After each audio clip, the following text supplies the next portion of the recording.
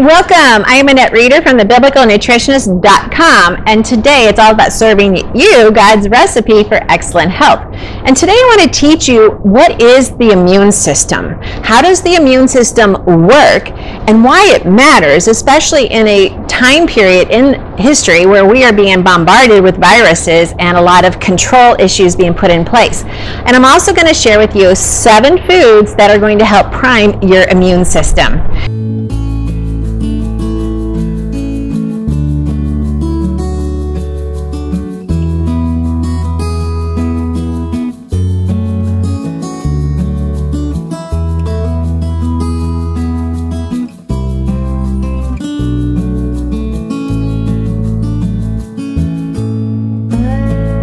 And this is where we stay in charge of our health.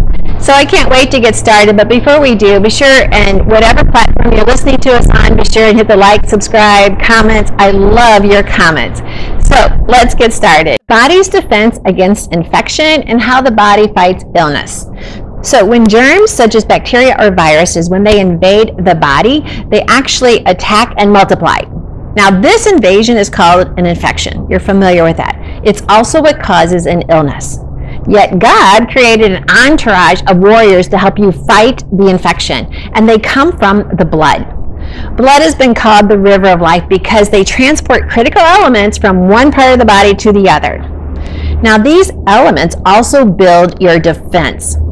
Blood represents life and is definitely the river of life. Life in Jesus is the absence of the penalty of sin because Jesus' blood cleanses us from all sin. For as the life of all flesh, it's the blood, is identified with its life. It says that in Leviticus 17:14. And in Ephesians 1:7, it says, in him we have redemption through his blood, the forgiveness of our trespasses, according to the riches of his grace. There you go. Now, blood contains red blood cells and white blood cells. Red blood cells, they have a job of transporting oxygen to the body's tissues, and do this and also exchange for carbon dioxide. Then they carry the carbon dioxide to the lungs to be expelled through your mouth and your nose. Now, if less oxygen is available to breathe, then we're going to have symptoms such as rapid breathing, rapid heart rate, clumsiness, emotional upsets, and fatigue. All of this can result when we're not able to breathe out that carbon dioxide. Now, red blood cells are formed in the red bone marrow of our bones. The formation of a red blood cell takes about 2 days. And the body makes about 2 million red blood cells every second. That's a lot. Blood consists of 45% red blood cells and less than 1% white blood cells, and then you have the platelets and the plasma. White blood cells. This is your army. White blood cells, or your immune cells, are fighting infections. And yet they're only 1% of your blood, but they're as powerful as any army God has ever put together. Now these white cells consist primarily of what we call macrophages. They also have B lymphocytes and they have T lymphocytes. Macrophages, fun word. Macrophages are white blood cells that swallow up and digest germs, plus any dead or dying cells. Now the macrophages leave behind parts of the invading germs called antigens. The body identifies the antigens as dangerous and it stimulates antibodies to attack them. Then we have our B cells, B as in boy. Now they're defensive white blood cells. They produce antibodies that attack the antigens that are left behind by the macrophages. You see, we have a process. The third type of cell is our T cells. Now this is another type of defensive white blood cell. They attack cells in the body that have already been infected. Now, the first time the body encounters a germ, it can take several days to make and use all of the germ-fighting tools needed to get over that infection. After the infection, the immune system remembers what it learned about how to protect the body against that particular disease. And the body keeps a few T cells called memory cells that go into action quickly if the body encounters that same germ again. When the familiar antigens are detected, the B cells produce antibodies to attack them. And this all happens in our blood. Remember, our blood is a river of life, a life that builds, and yet it also defends. Now we have other lines of defense that God created. We have 3 tiers of protection against parasites, bacteria, molds, yeast, fungi, and viruses. And this is such a beautiful design. So first we have the natural physical defense, and you are already familiar with this. This is your skin and also this mucous membrane that we have in our lungs and our digestive tract, also in your nose. Our tiers are hydrochloric acid in the stomach and also that friendly bacteria in your gut also play a role in this natural protection. This helps our system to fight and protect us from foreign substances that could really harm us. Now then we have what is called the innate immune system. Now when you cut through your skin, the white blood cells are called macrophages. We've already talked about that. Now you understand how macrophages work.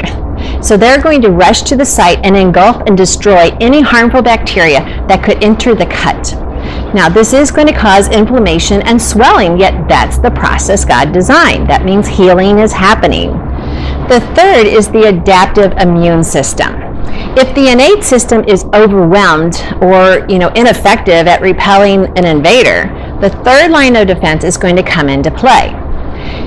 I just love God's design. Now this is a highly sophisticated system which is designed to protect us against more complex assaults by, let's just say for an example, a virus, such as ones that we've faced in the last couple years. Now, what we eat can either support or destroy our immune system. Our food choices make sure it's in good working order if we're eating healthfully, particularly when we're stressed or we have a severe work or training schedule. This can all come to play as either helping our immune system or harming it. Making the right food choices and getting enough exercise and managing our stress is going to determine the health of your immune system. So this can positively affect and strengthen your natural defenses. Now, the immune system needs well over 20 different micronutrients to function properly. Ideally, we're going to get these nutrients from the foods, yet a high-quality multivitamin is very much recommended, and we never go a day without it. So here are 6 food choices to contribute to healthy, happy days ahead. First of all, let's look at vitamin D.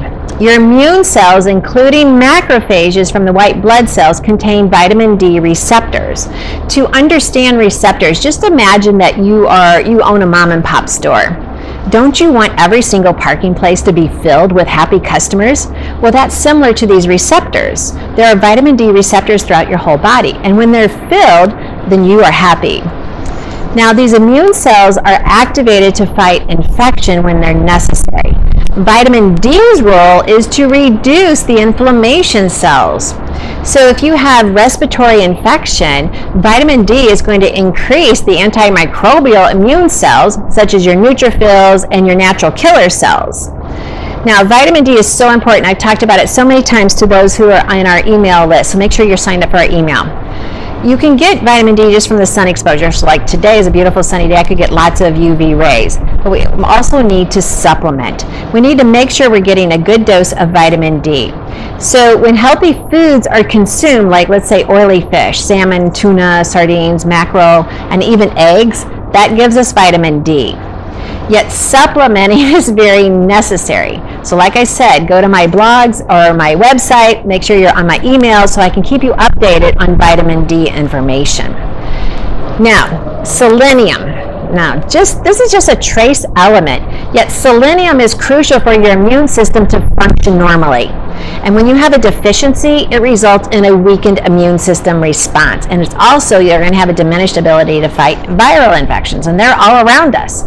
Now, selenium has a partner that it loves to walk with, and that's vitamin E. And when selenium and vitamin E are always at a healthy amount in your body, you have less results of breast cancer. Brazil nuts are the richest natural source of selenium. Now, this is going to depend on the soil that food is grown in, so always keep that in mind. Also, when you have Brazil nuts, make sure you store them in a cool place.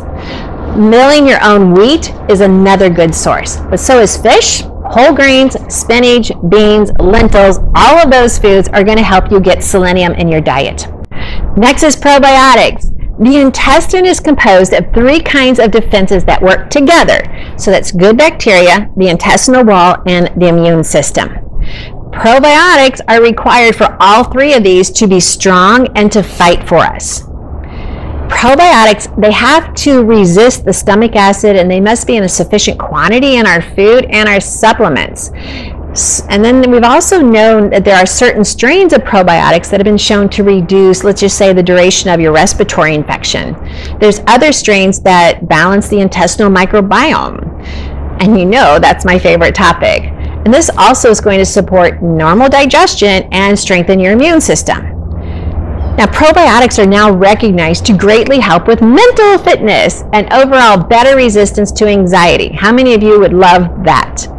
So if you are someone who wants that mental edge and you're a professional, you got this professional career going on, you want to benefit greatly from these specific probiotics, then you need to message me and I'll give you a clue to that.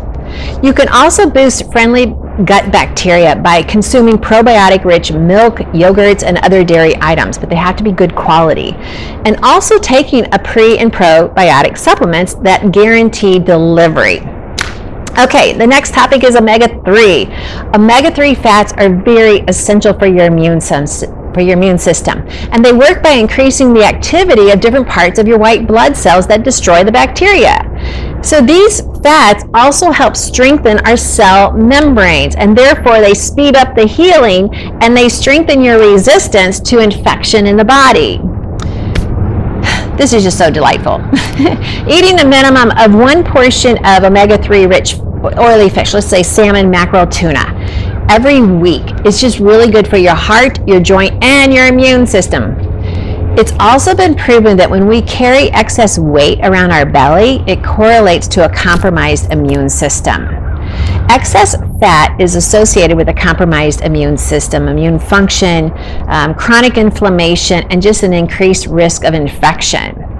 So the general rule that's accepted for your waist circumference is, for women, it's to stay below 35, and for men, it's to stay below 40. I really believe this is too high. I highly recommend for my clients that we get the waistline below 33, and for men below 38. Now, of course, it's going to depend on your build. Everything depends on your build. Not everyone fits into that program. Next is zinc. Now, this is a mineral that helps develop white blood cells, immune cells that fight this foreign bacteria and these viruses. A zinc deficiency can greatly increase your risk of infection. We've learned a lot about zinc with this current virus that we're dealing with. Now, zinc is found in abundance in meats, in foods such as meats and pumpkin seeds and nuts and greens, all of those foods. Then we have vitamins A, E, and C. Now, each week, if you're following me on the Grocery Discovery videos, you know that I always teach you about different foods, and they always have vitamins A, C, and E. And this is important because all of God's foods, when you're eating a raw diet, not necessarily a completely raw diet, but a very healthy diet, eating by the 3 principles that I've taught you in other videos and in all of my books, then you're always going to have the highest quality food. So the best diet is going to have 2 fruits a day and 5 cups of vegetables. And then don't forget mushrooms. Mushrooms also help in the production of white blood cells. Broccoli and other cruciferous vegetables such as cabbage, kale, Brussels sprouts, cauliflower are all good sources of these vitamins that I talk about, vitamins A, C, and E. Now, broccoli contains actually glucosinolate, I have a hard time saying that, which helps you stimulate the body's immune system. It has B2, which is also found in broccoli. It's vital for growth and vision and just a healthy immune system. All right, let's do a review. Our immune system is designed to fight for us, and it works better than any vaccination you can ever have because it's designed by God. Vaccinations are designed in a lab. When we feed our body well, if we're preparing for a fight, then relax and know you're doing what you're called to do. Our blood is a river of life, and we can keep that river running well as we eat God's foods according to the 3 principles, meditate on God's word so our T cells can stay ready to fight for us. As I share in many of the conferences as we travel around the country, when we just say the word, God loves me, our T cell count goes up. As you recognize God is the head of your army, your body responds. When you just say, God loves me, your entire immune system is more primed and ready to fight for you. So let me challenge you today to vaccinate your immune system by saying, God loves me. I just want to thank you for letting me share with you today God's recipe for excellent health. And it includes what you believe, what you think, what you say, how you speak God's word, how you rest on the amazing grace of His love, and you just let His words meditate and marinate your entire body. Every single cell in your body loves to marinate in those words, God loves me. Thanks for letting me share with you today. I am Annette Reeder from thebiblicalnutritionist.com, and I love to share with you God's recipe for excellent health. As you go to that website, sign up for the emails. You get my 7 steps to amazing biblical health, and that's where I start every one of my clients so that they can get started on this journey. Thanks for watching.